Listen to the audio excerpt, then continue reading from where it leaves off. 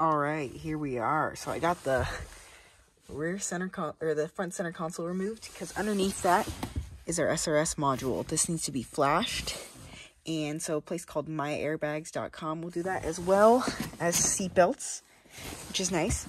So if we look under here, we can see that right here is where the air passes through to go through the rear vents.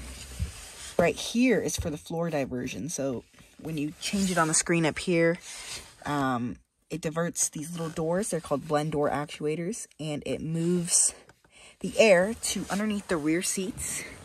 Right here is the logic. I'm pretty sure this is what allows the car to start and stop with the key card. You got a ground wire right here, and then this right here is for your USB stuff. You know, if it has a cord like this, one of these plugs right here, it means that the car, because previously Tesla was not offering, back in the day, you know, 2021, when there was the chip shortage, they weren't offering this. So you couldn't plug stuff in like USB controllers or anything, or Sentry mode cameras. You had to go in through the glove box. So this means that that has that functionality where I can plug a USB controller into my center console. Yeah, so pretty cool.